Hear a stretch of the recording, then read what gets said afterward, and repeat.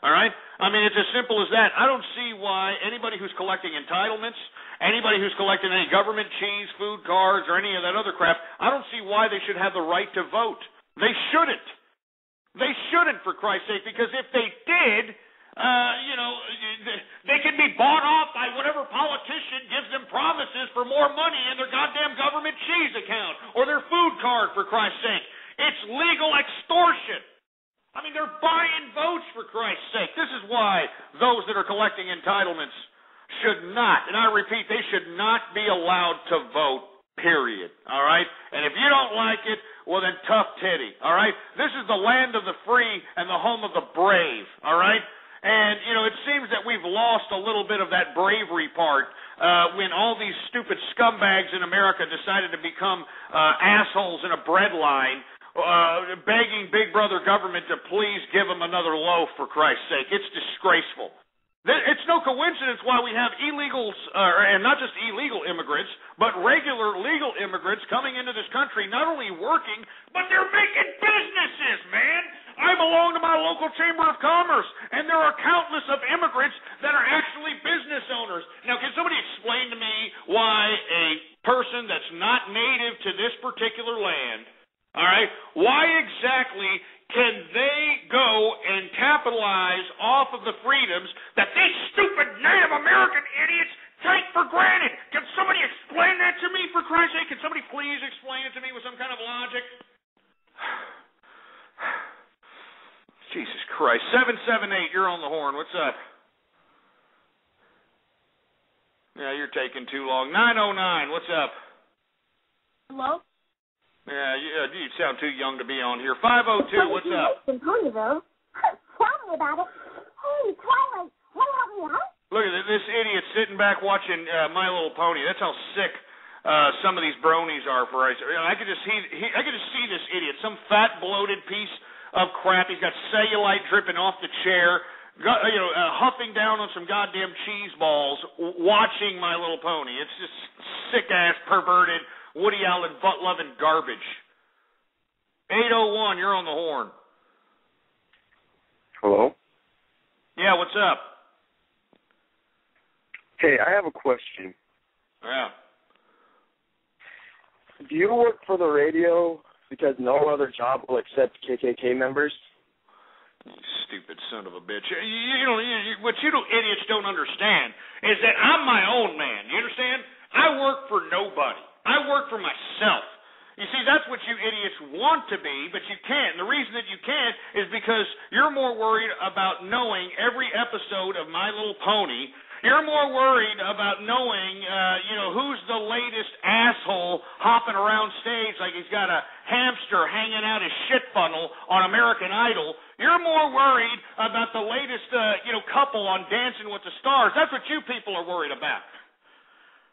You understand? I mean, I am my own man, for Christ's sake. I wake up 5:30 every morning, come to my office, all right?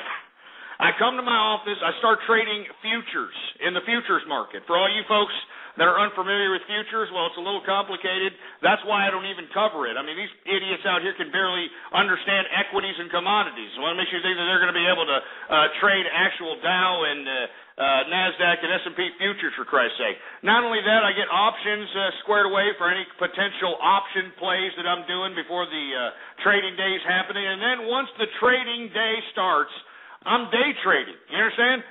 I'm day trading. I'm out here trying to get liquid capital off of the volatility that we have in today's markets, for Christ's sake. And there's a lot of volatility to be able to get some decent liquidity. And what do I do with the liquidity that I get from day trading? I put it in other long-term investments, or maybe I just cash out a little bit every now and then. But the bottom line is that's what I'm doing. And on top of doing that, I'm a capitalist, baby. I've got real estate. I own like several pieces of real estate all across Texas. I've got a piece of real estate off the coast, which is beachfront, beautiful beach, private, the whole nine. All right, I've got, a piece of property right here in the middle of downtown Austin, Texas. And I've got another piece of property somewhere else out here in Texas. And, I'm living lavish off those pieces of real estate because they're assets. You understand? I mean, I could use those as collateral because, if I ever wanted to build some big, humongous project of some sort, all right? Thirdly, I used to have 3, but now I've got 2 brick-mortar businesses, all right? Which means brick-mortar means they're actual retail locations or they're an actual store somewhere in Texas. I used to have 3, got 2. I sold one off here the past couple of months, which has generated a humongous amount of capital. That's where that's the money I've been bottom feeding on, baby. You understand? That's the money I've been bottom feeding on right there, is the selling and the liquidation of that one brick-mortar business, for Christ's sake, all right? And that's how I'm making money, baby, because I got to have it. Ooh, I got to have it. I mean, that's what I do, baby. I'm a capitalist, all right? I mean, that's what I do, and not to mention that, when I make big profits, I make sure that, well, let me put it to you like this, all right? The easy part's making the money. The hardest part is keeping the money, because you got so many people trying to grab a piece of that cake. If it's not the government trying to tax your ass to death, it's family out here trying to, hop on board with your lifestyle. And I'm not just talking about your intermediate family. I'm talking about your extended family, like asshole cousins that you ain't seen in like 50 years. They come out and they're like, hey, how you doing, cousin? How you doing? I'm talking about, stupid bimbos that, you gave the high hard one to after a night at the Ooh La La bar. They find out that you're worth a couple of bucks, and they come up here with some kid that they're claiming is yours. That sort of thing. I mean, the bottom line is that I am a capitalist. I'm going to be a capitalist till the day I die. As a matter of fact, I'm considering, because I do have some extra capital, I'm considering making another venture into a brick-mortar business. I kid you not. Now, the bad part about it is that this potential project that I'm thinking about out here, I'm going to open up another store out here in Texas. I've been considering. I haven't made any final decisions on it. I've been pricing out all the potential costs, so on and so forth. I've got capital in my pocket. I can generate and raise capital. I've been thinking about, going into another brick-mortar business. The problem is that I'm not going to be able to do this show that often if I do that, And I'm considering it because I'm getting a little greedy, baby. I mean, I want to live larger, baby. I want to live larger. And I'm considering it, all right? I'm considering it here, all right? And I'm not going to say what business I'm getting into, but let me tell you right now, I'm thinking high-end retail right now, all right? That's what I'm thinking, high-end retail as it relates to any potential ventures of the future. And I strongly advise anybody who's got enough money to go into a business venture. And, you don't necessarily have to have the money on you. You just have to have enough assets to be able to put up as collateral so that the bank can lend you the money. And when the bank lends you the money, don't be an idiot and blow it, all right? Be an actual business owner and take that money, use it to your advantage, pay back your loan. You're living golden. It's as simple as that. It's as simple as that. But anyway, like I said, I've been considering it, and I'll let people know here in the next couple of months whether or not I'm going to take a hiatus from the show, because this business that I'm considering investing in, I've got to go and make sure that it is constructed properly. So that means I got to be there and make sure that these goddamn contractors aren't shortchanging me with material. I got to make sure that these idiots aren't doing shoddy work.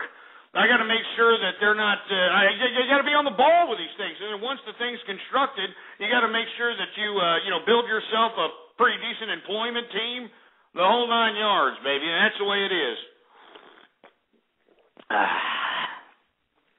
And I love it. Oh, yeah, people are saying they're bored, for Christ's sake. They're bored? Oh man, I didn't know y'all were bored. Well, let's I'll tell you what. Let's sing something. How about that? How about let's all sing something? Let's all sing this. Here we go. Ready? Here we go. Here we go. Well, we're gonna do this for the rest of the show. The rest of the show.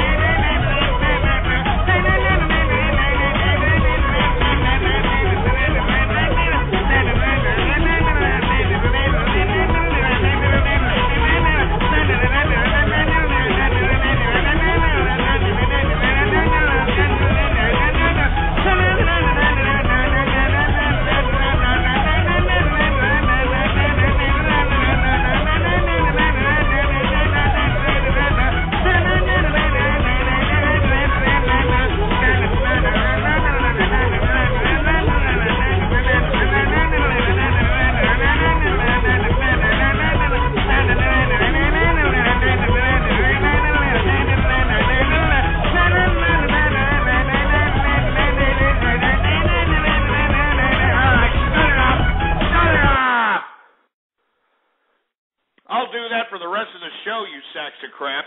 You know what I'm saying? I mean, this is Baller Friday, baby. Baller Friday is what it is.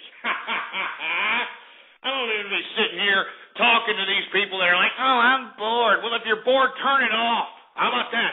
Turn it off, you stupid, pathetic loser. How about that? Let me go ahead and take a swig of this cracker. I could be on 6th Street right now, Miller time, baby, out there drinking it up. I mean, you know that they closed the whole street of 6th Street. You know what I'm saying?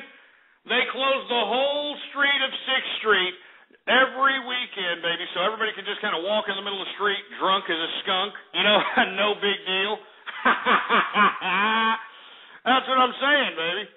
As a matter of fact, you know, I'm kind of feeling good. I'm kind of feeling good, and you know, there's a lot of new fags in here that are saying they're bored, they're this and that. So I tell you what, instead of doing radio graffiti, instead of doing shout-outs, and instead of doing everything else, I'm out of here, baby. I'm going to 6th Street, and I'm capitalizing. See you later, baby. See you later. So long, suckers. You've been listening to True Capitalist Radio. The thoughts, views, ideas, comments, and opinions of the host of this show are absolutely his. Catch more live episodes Monday through Friday from 3:30 to 6:30 Central. Or check out archive shows at blogtalkradio.com. True Capitalist Radio. That's it.